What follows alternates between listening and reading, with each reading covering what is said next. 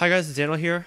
Last time I left you with this question. If we have 4 to the power of n times the quantity 2 minus root 2 plus root 2 plus root 2 all the way to root 2 with n square roots, then what is this value approach as n goes to infinity? So the correct answer is unbelievably pi squared over 4. Oops, pi squared over 4.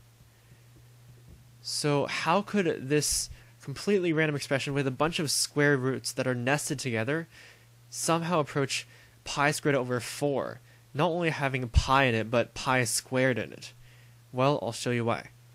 So the first most toughest thing to deal with in this problem is the square roots, the nested square roots here. And not only just constant number of nested square roots, we have n nested square roots, and n is variable.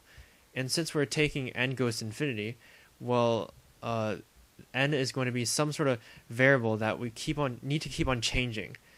So this makes it really tough to deal with this expression because any sort of normal way we deal with this sort of limits type of question is perhaps by using a sledgehammer known as L'Hopital's theorem.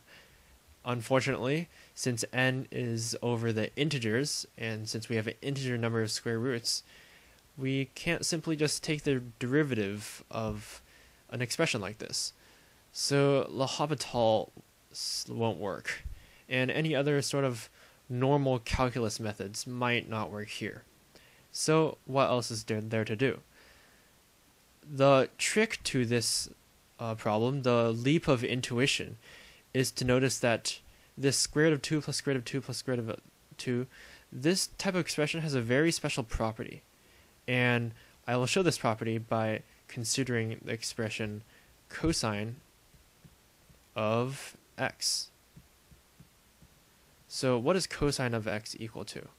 Well, we do know one thing. Cosine of 2x is equal to 2 times cosine x squared minus 1, which means that cosine x is equal to, well, let's see, add both sides by 1, cosine 2x plus 1, divide both sides by 2, and take the square root. Cosine 2x plus 1 all over 2, which we can rewrite as 1/2 times the square root of 2 cosine 2x plus 2. So, we seem to have a square root here for the representation of cosine x, and even more, we have a 2 right here. So perhaps these two completely seemingly unrelated algebra expressions might actually be related after all. So let's see what happens if we take this a step further. Not only can cosine x be represented in terms of 1/2 square root of 2 cosine 2x plus 2, maybe 2x or cosine 2x can also be represented in terms of the same thing. So if we know that cosine 2x equals 1/2 square root of 2 cosine 4x plus 2, and try plugging this straight into here, we get cosine x is equal to 1/2 times 2 plus. Now let's see here.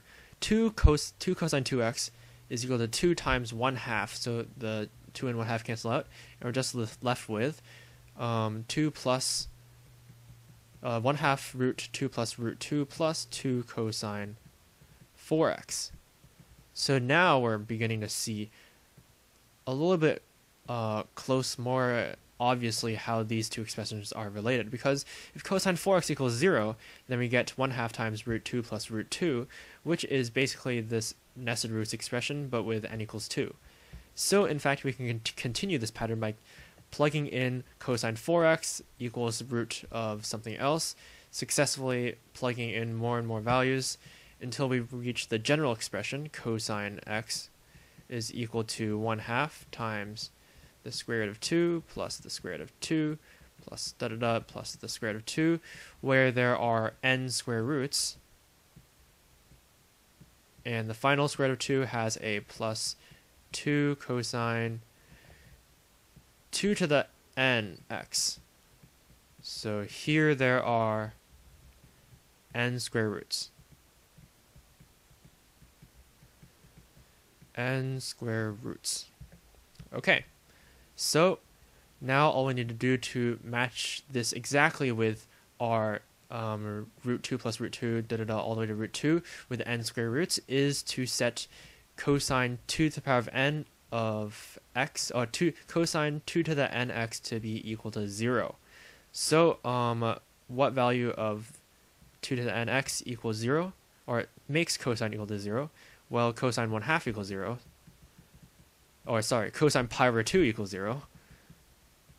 So we can set 2 to nx equal pi over 2, which means that x is equal to pi over 2 to the n plus 1.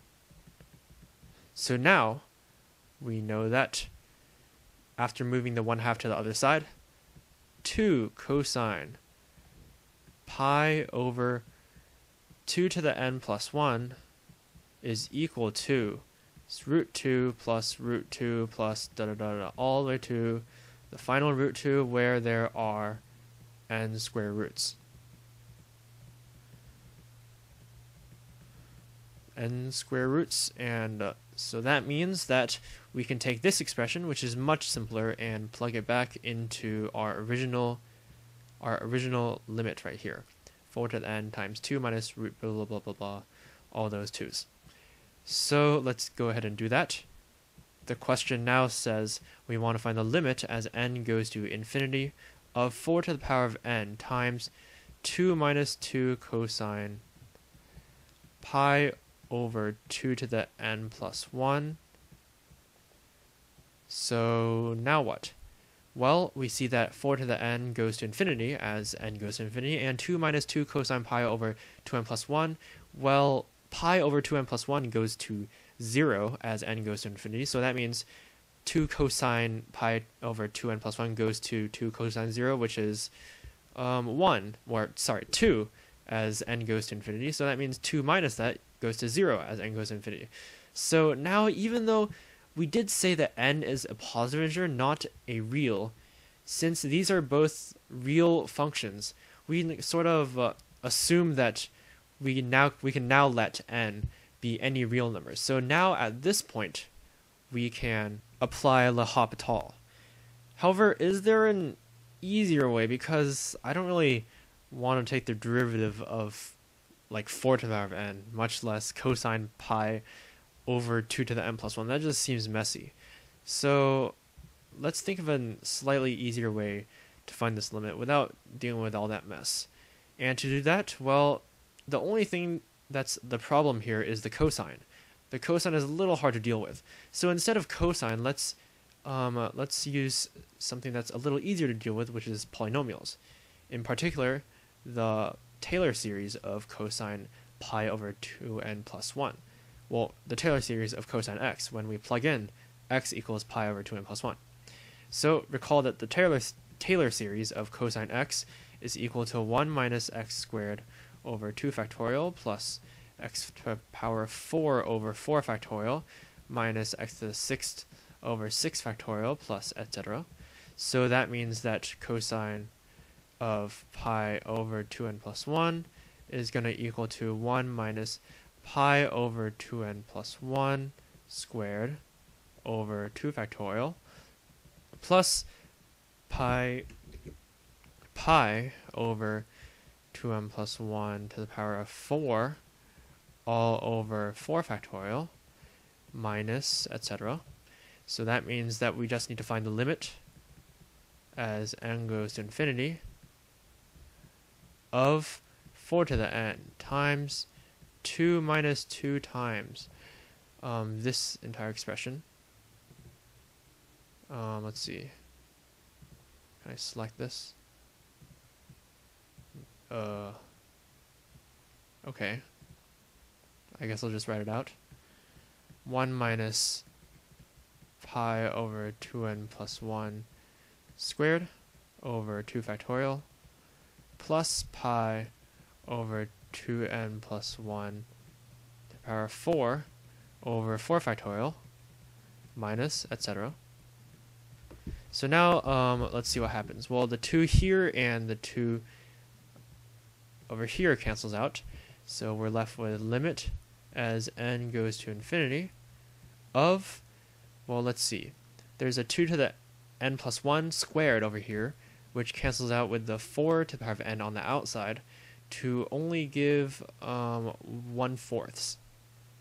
So we get, this is 2 times 1 pi squared over 4 over 2 factorial. Okay, so the 2 factorial and the 2 also cancel out. So we're left with, the first term is pi squared over 4. And then we have to subtract, let's see. Well, we have a 2 to the power of n plus 1 to the power of 4, which is 4 to the n plus 2n plus 2, which multiplied by the 4 to the n on here gives 4 to the n plus 2 on the denominator. So let's see, minus pi to the power of 4 over 4 to the n plus 2 times 4 factorial, which is already in the denominator, times 2, which the 2 over here, and then plus, etc. So now let's see what we get. Well, the limit as n goes to infinity of this expression, which is just constant times 4 to the negative n minus 2, or 1 over 4 to the n plus 2, as n goes to infinity, this thing is just going to equal 0. And for all the terms that are after this, there's going to be a negative exponent of n in the expression. So the limit as n goes to infinity of all of these expressions is going to all be equal to 0. So that means we are left with the limit as n goes to infinity of pi squared over 4, which is equal to pi squared over 4, of course. So after all that work, we are left with, miraculously, pi squared over 4 as the limit of this expression.